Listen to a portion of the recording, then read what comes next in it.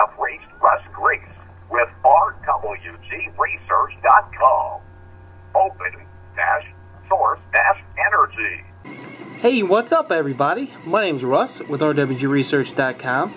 So it's a little dark in here. It's not about me though, it's about what I'm doing. So I didn't worry too much about the lights. So exactly what am I doing? Well, let me tell you. I am currently printing with some glass-filled polypropylene. This filament is a special filament that has been sent to me for some testing. Now, they sent this to me and what they said was you need to buy a couple of cheap nozzles because you're going to burn through them. This is glass-filled polypropylene. And I said, don't worry, I've got a tungsten nozzle, so I shouldn't have an issue. So, why am I making this video? Well, actually, the tungsten nozzle, as you know, was on Kickstarter a while back. Chris sent me this for testing purposes, and they didn't make it on Kickstarter. However, they're back. They are back on Kickstarter, and they're doing decent right now. And so I'm making this video so you guys can go check it out, because I think it's important to back these guys.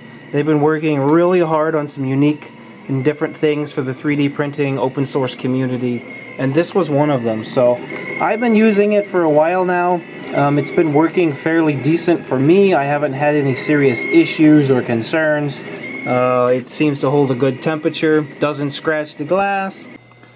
Okay, so one of the important things about this nozzle is it's not supposed to scratch the glass, even though it's extremely hard material. So the glass you see here is not scratched. It has very fine hairline scratches, but none of them orientated where I'm going to run this guy. So we're going to actually attempt to scratch this glass. So I want to show you how much pressure I'm applying on the glass. If you watch the entire bed, you will actually see it move down.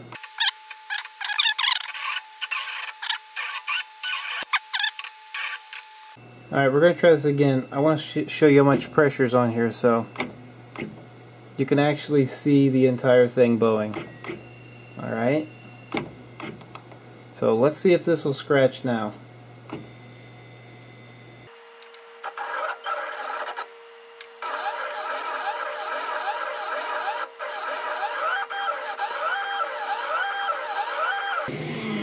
Okay, I don't think that's going to scratch.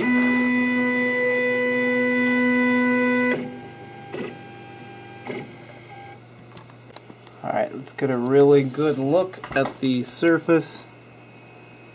And it was rubbing, and you can see in my fingerprint exactly where it was rubbing. I can see it. There's no scratches on this glass.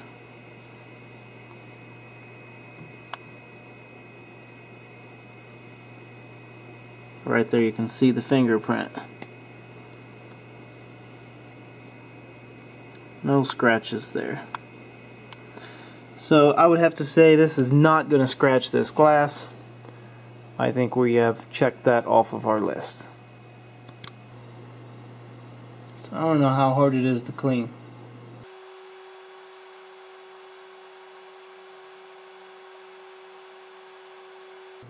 Alright, so we've done what everyone hates. We've covered it with something. Now let's see how easy it wipes off. Alright, let's just see if this wipes off.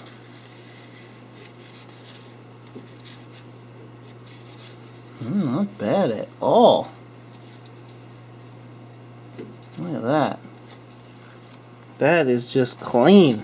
That's a great thing. So we'll have to test that after a long time, but as of a temporary test, that's beautiful.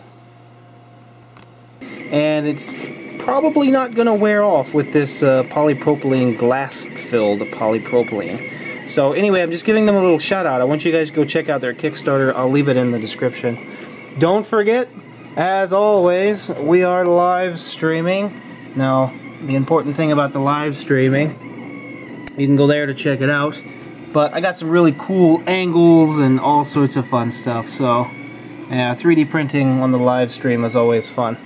Okay, well that's it. I just wanted to give a shout out and go check out the Kickstarter. I think it'll be valuable. I know some of you really wanted to back this project and you couldn't, or you didn't, or you did and it didn't come through, but they're back. and I highly recommend go backing them. They're doing some wonderful work. Really, really helping out the 3D printing community. So please share this, share the links, and yeah, so far so good for me.